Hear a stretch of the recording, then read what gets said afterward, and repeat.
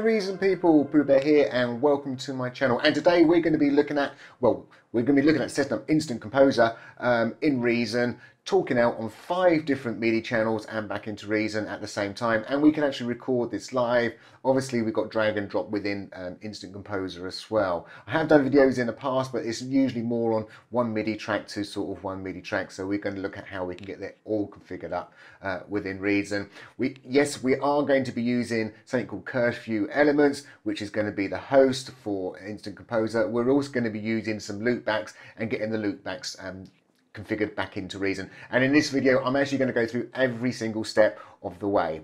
So let's jump in straight away. And I think the first thing we need to look at is probably some MIDI loopbacks.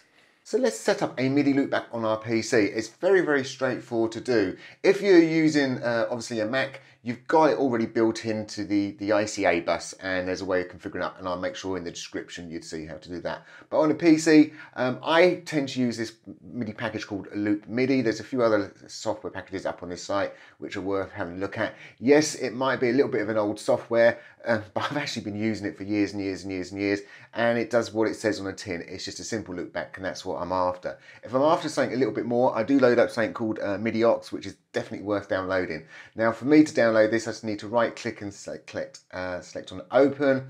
Obviously, that's the file. I'm going to click save. It's going to load it up, and here we go. Nice and simple, and then you can just simply run the setup. It's already telling me, obviously, the software is already set up on my machine. Do I wish to repair it or uninstall it? You do get a couple of options when you set this up for the first time, and one of the options is to run it on startup. So do run it on startup, and basically you're going to tick most of the options there, and you just say select install, and it'll install, and that is it. It'll be installed. There'll be nothing more. So let's actually have a look at Loop MIDI working, and here it is. So you'd only probably have that one line. To add a new port, you literally come down here, type in a new name, new port. Well, that's nice and original, isn't it? Click on this plus sign, and there we go. And if I scroll all the way to the bottom, there it is. There's my new port ready to go. If I want to remove it, there's a little minus, so I can remove it. And the button next to it is what's called a mute port. Do keep an eye on the mute. If you set yourself up to say a MIDI feedback, you can soon cause this to mute out, because obviously you've got MIDI going round, and it just overloads the system. In Reason, you'll actually see kind of like MIDI buffer overruns and things like that. And it is worth just coming out and just double checking that that is actually not muted and it's still running perfectly okay. But apart from that, that is Loop MIDI. Just an about screen, advanced, never touched, and a setup. Very basic, very straightforward. That's my MIDI loopback now running on the PC. So the next part of the setup is to get our MIDI data, which obviously is coming back from our loopback, into Reason itself. And we can do that by, we have to set up what's called control surfaces. Again, I'm going to put a link to this particular website, where this is where we're going to load down our maps and our codecs, which is going to allow us to get us to our individual MIDI channels. So a lot of people say you cannot have multiple MIDI channels coming into Reason. Yes, you can. I've actually set Reason up that it's receiving 32 MIDI channels at the same time. Yes, I have had some MIDI issues with MIDI overruns, as I said before. You soon start filling up the buffers. But this site's a great site. As I say, I'll put the link in, and there's a lot of really good information up on this site, so it's really worth going through this. Loads and loads of lovely Reason stuff.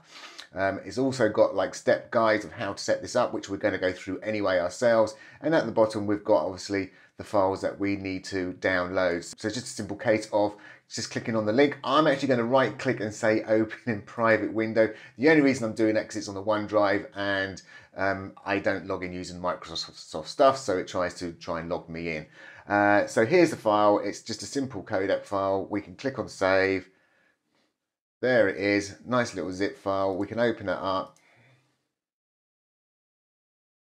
And it's got these 2 bits in it, codecs and maps.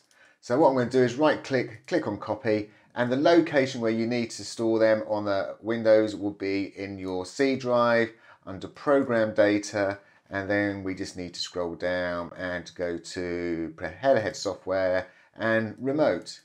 Then I'm just going to right click and click on paste. It's going to ask me destinations already exist. I'm going to click on this, do this for all current items, click on yes. I'm going to say replace all the files, because I've already got the files existing. You probably won't have that prompt, you won't have your files existing. And that's it done. That is the codecs actually installed on your system. What we need now to do now is configure it in Reason so we can actually make use of it. So just before I go and add all my control surfaces in Reason, I'm going to actually set myself up a proper name so I can follow it. As I say, I've got so many MIDI ports set up. If I don't do this, I'm going to start to lose track. And I'm going to give this name Kushview, because we're going to actually load up a VST called Kushview, and you can see how that works with all the multiple MIDI ports actually in action. So I need to click on the plus, and all I need to do now is restart Reason. So if Reason's running, you've got to restart it. Now Reason has restarted, let's go under Edit, Preferences, under Control Surface, and now we can actually start adding our controllers. So I'm going to click on Add Manual. Under Manufacturer, we're going to select Other. This is where we can see all our MIDI control. Well, these are our MIDI channels. We can now select, that's from that codecs that we actually loaded up. So I'm going to select the first one because I want channel number 1. I can now come down to my import and select that new import, which I called Kushview. So there it is, Kushview. And what I tend to do is I actually, in this name, you can call it whatever you want. I do shorten it down. I usually give it the MIDI port name. So I'm going to call it Kushview, and I just don't want them in characters. And I'm going to just go click OK. And it will come up with this little error. Don't worry about it. It's talking about the outports because there was an import and an output. We're not going back to a MIDI controller, so we can just totally ignore that. And that's it. It's selected and ready to go. But there is actually a couple of issues. Let me just first of all double check down here to make sure. Great, it's removed it. Make sure that Kushview it's not repeated down here, so make sure your MIDI port is not repeated down here with a tick. If it's down here and it's got a tick, you're going to have issues. But there's also another issue here, and I deliberately set my Reason up in a way that I didn't have a master keyboard, so when I configured this, it's made this the master keyboard. Why is that an issue? Well, if you've got a device, and actually I can actually just select this combinator over here. If you look down here, these are all controllers that I can lock to this combinator. But if you look down there, you cannot see my Kushview one. It doesn't exist. So what I've got to actually do is, whoops, just bring preferences back up again and say use no master keyboard in this particular case. In fact, I am actually going to, the next one I make is going to make that the master keyboard and so on and so forth. So I need to just sort that out. So now if I go back, and I'm going to right click on my combinator, you can suddenly see Kushview 1, and I can lock that now to that particular device where, as I say, if that was the master, you cannot lock the master. So make sure it's not the master device. So what I'm going to do now is I'm actually going to make a second one. Other, we want channel number 2. We're going to go for the same port because it's Kushview. And then we're just going to hit delete that out. Type in Kushview. And here's my output. As I say, I don't select that. We leave that blank. I'm going to click OK. Same error as before. So we're going to click OK. But this time we've also got this exclamation mark on both these new controllers we've set up. So if we just click on it, all it's letting us know is we're actually using the same MIDI port, which we already know. We're using the same MIDI port, but we're talking on different channels, so that's perfectly okay. And as I say, if you noticed, it's made this one the master keyboard. So you just have to make sure, if you've already got a master keyboard set, it's going to leave that one as the master keyboard. I deliberately removed my master keyboard just in case someone fell into this trap and they were right clicking and going, oh, where's my options? I can't see them. Because it's quite a classic one to fall into. It's an easy one to fall into. So I'm now going to just make myself up just a few more controllers, and then I'm going to demonstrate actually using 5 MIDI channels at the same time.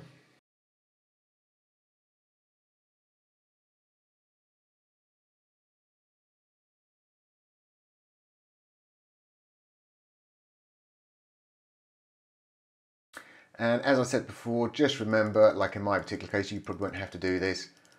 I knew that had the master keyboard, so I just got to tell it to use no master keyboard. So let's put this all together and actually see it in action. What I'm going to do now is just going to quickly paste in some device and tracks.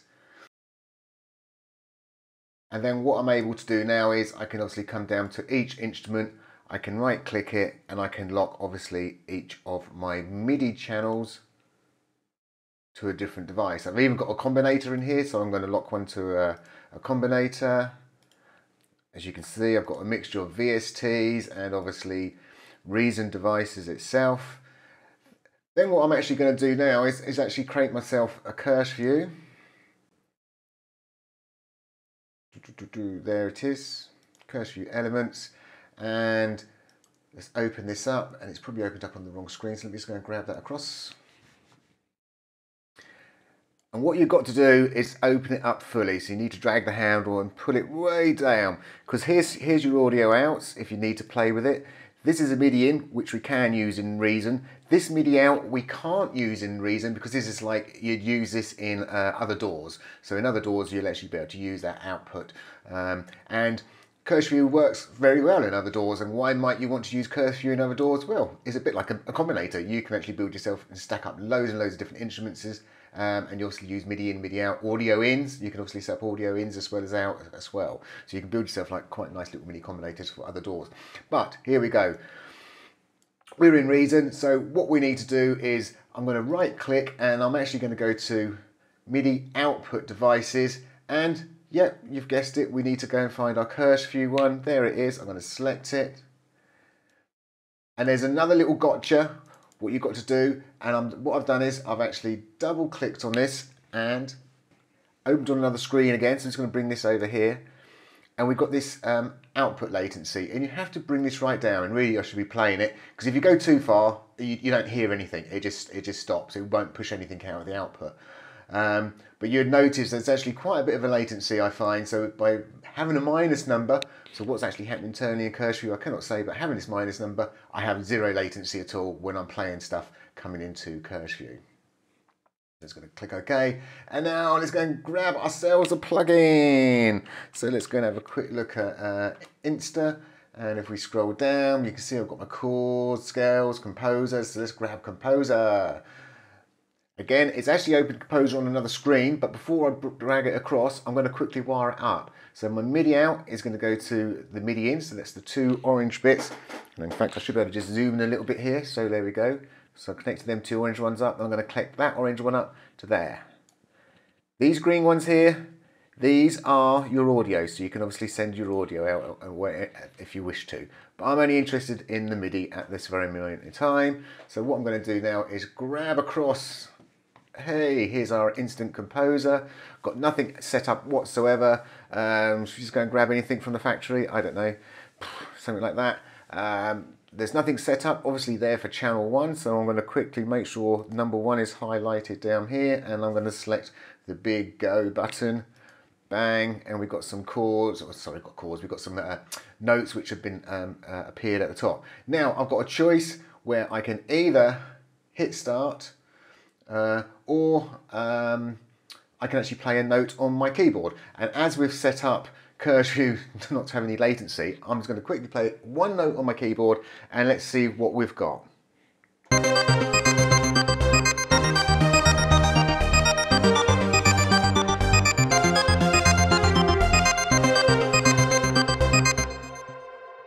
There might be something there I don't like or a bit too loud. To be honest, I think track number 2 is just that little bit too loud. So I'm going to go down here, select track number 2. Obviously we've got all kinds of different preferences here which we can obviously play around with. I want to have it less population, so I'm going to click on go.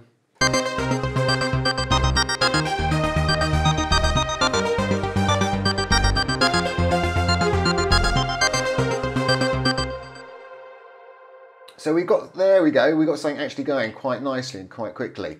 Now I'm going to give you one other quick tip as well. What we can actually do is, don't forget, you can actually save this. So if I quickly pop into my sounds, And let's scroll down. Where's my VSTs? There's my VSTs. I've actually got a VST which I've called InstaComposer, which I'm going to pull out. It's got the same kind of configurations which we've just put into that VST, but obviously it saves me having to re-go over it. So if I quickly open that up, it's opened up on the wrong screen. Let me drag it across. There you go. In fact, I've even got us playing around with an instant chord as well, but here we go.